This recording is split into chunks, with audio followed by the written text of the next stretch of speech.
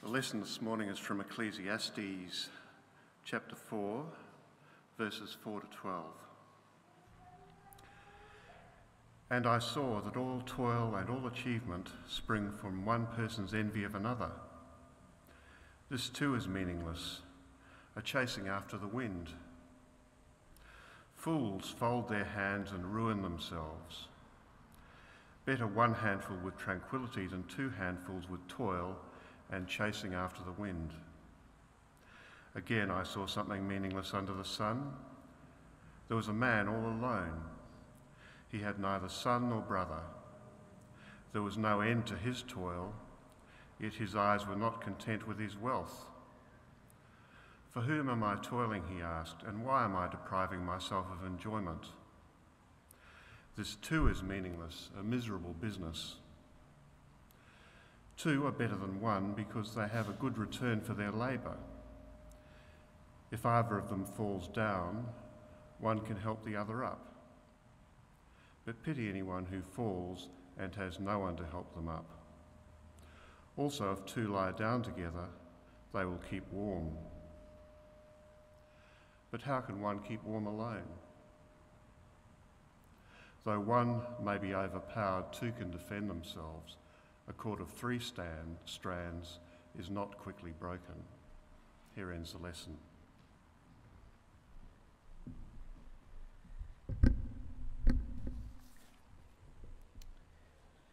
Well, good morning, everyone. It's nice to be back, and it is my pleasure to be bringing you this really interesting chapter from the book of Ecclesiastes. I might just quickly pray for myself and pray for all of you as you listen to me before I get started. Heavenly Father, thank you for the gift that is your word. Thank you, Lord, for the time we have now to gather around and explore that word and get in deeper to it, God, and just help me to speak clearly, speak through me, God, and please help the hearts and minds of everyone here to be open to your word and what you have to say through it. In Jesus' name we pray, amen. Now, playing and watching sport provides lots of opportunities to view and interact with success. Teams rise up to dominate a competition, and any success of this kind will elicit certain responses from those around them. Sometimes an elite team's opponents will simply decide to roll over and die. They'll just kind of give up. They'll decide that it's unfair and hopeless and won't even try and compete. Others will see the success of a good team and hate and despise them for it. And still others will respond to a strong opponent by improving themselves through hard work. Responses like this happen all across sport at basically every level. But from today's passage, we can actually observe that that there are various responses in the pursuit of success in many more aspects of life. Today's passage opens with an observation on the nature of achievement and success. I saw that all toil and all achievement spring from one person's envy of another. It's quite a profound statement, and it's one that reveals a lot about human nature. That is, that under the sun, so much of people's pursuits and dreams are born out of seeing what others have and wanting it. This can come in many forms, such as coveting someone's wealth, status, or achievements. And I'm sure we can all agree that people still long for these things today. Following this observation, we see some of the varying responses to these things.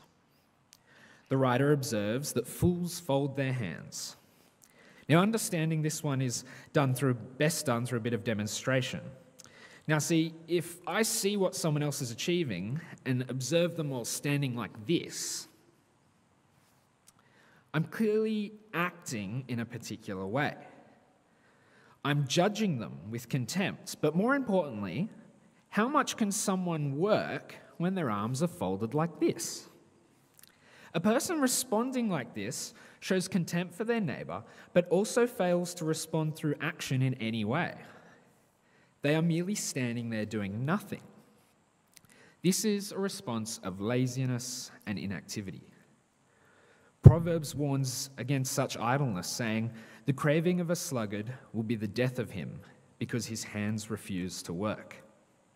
And Ecclesiastes certainly agrees, confirming that this kind of response only brings about a person's own ruin. Following this, though, we see a very different kind of person. While on one side we have the lazy person, on the other side we have a response of the totally opposite kind. That is, the actions of the one who is overworking. This is someone who strives for not only one handful of rewards, but wholly commits to trying to achieve two. This person is the workaholic, and their envy has given them tunnel vision.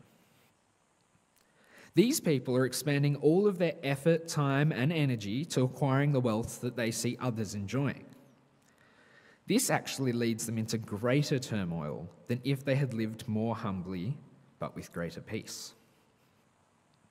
And this turmoil is not going to satisfy their desires.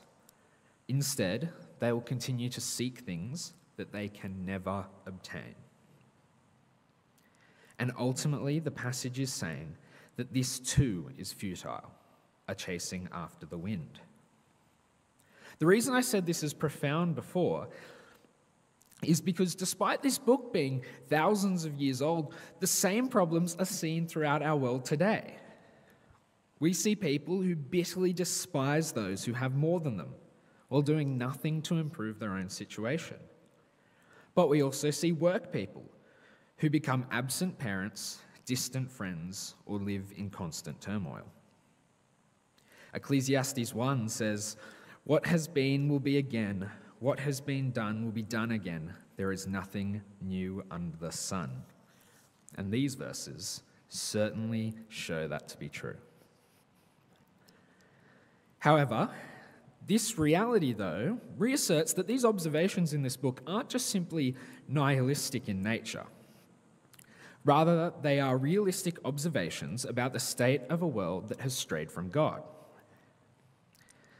And as we come to verse 8, we can see the ultimate culmination of the meaningless of the actions taken in this fallen world. The passage says, "There was a man all alone. He had neither son nor brother. There was no end to his toil, yet his eyes were not content with his wealth."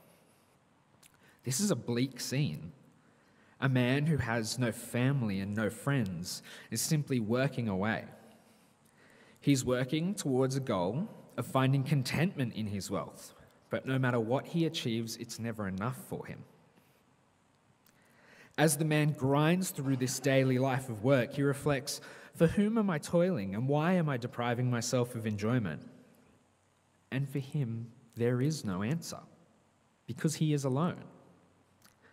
This is summed up well at the end of the verse. This too is meaningless, a miserable business. The tragedy here is that once again, we see this situation played out so often in the modern world.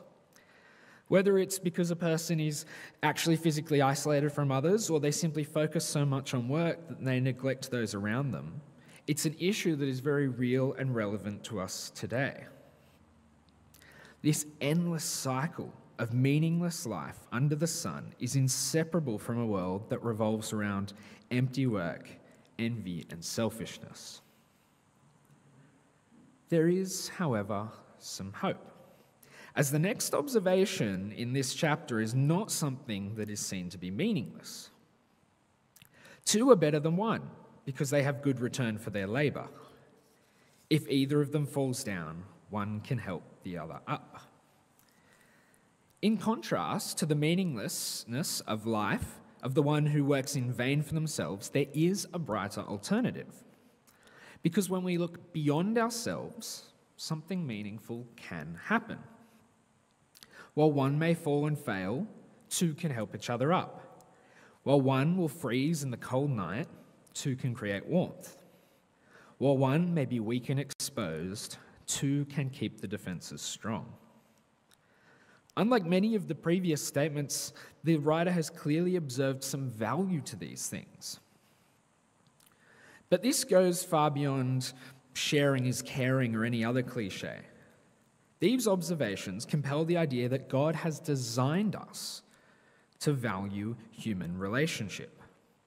God has made us in such a way that we yearn for connection.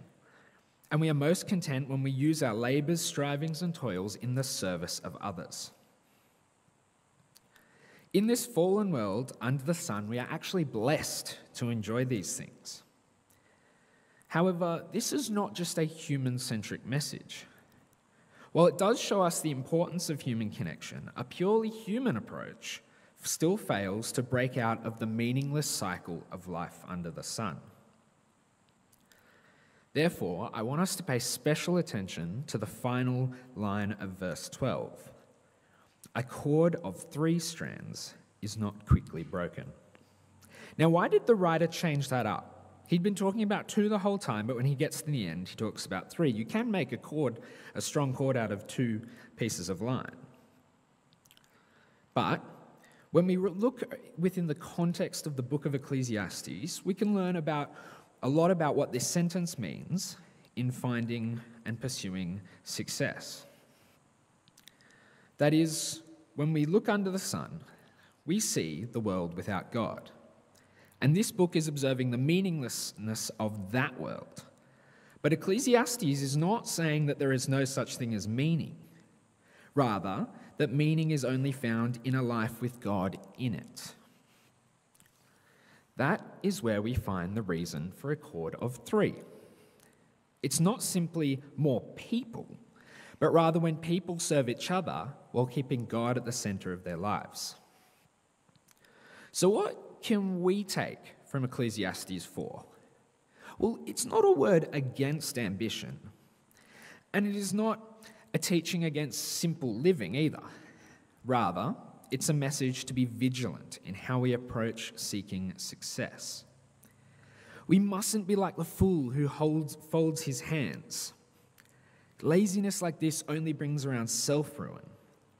But as we work, we must remain on guard against the temptation to be workaholics who end up like that man who toils alone with no hope and no meaning. Instead, we should seek to be the one who seeks success by living with one full hand and in tranquility.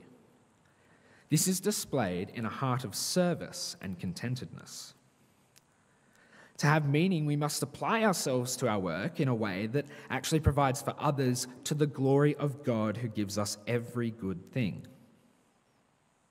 We won't always get it right. We can fall into the cycle of meaninglessness if we do not remain vigilant. But that's why we must hold firm to God. Christ Jesus came so that through his death and resurrection, we could become free of this cycle. He came so that we could be invited into a life that allows us to serve God and each other. And when he returns, we will be in a new creation, one that is no longer bound by the curse of sin resulting in selfish toil. But instead, we are invited to live in an eternal life of faithful service, working side by side with each other in the presence of God himself. So until then, let's seek to live with contentedness, work with hearts for our neighbours, and seek first the kingdom of God in all that we do. Amen.